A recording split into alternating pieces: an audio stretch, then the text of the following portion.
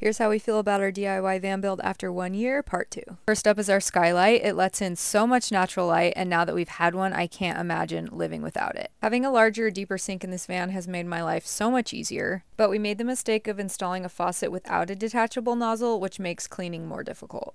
For cooking, we opted for an induction cooktop and a toaster oven, both of which draw quite a bit of power. This setup works fine in sunny Southern California, but I noticed when I was up north I was having a harder time with power, so we swapped out our induction burner for a gas-powered one. We love this because we can easily use it outside and it leaves plenty of power for us to use our toaster oven. We used Roman clay for our walls, which gives them this nice textured look. I was worried that this would not be as durable or wipeable as a high gloss paint, and it is more difficult to clean, but I'm still able to wipe off any dirt and scuffs with a magic eraser. Cracking is always going to be a concern when using real tile in a van, but from what we've observed, as long as you install it properly on a flat, durable surface, it is not an issue.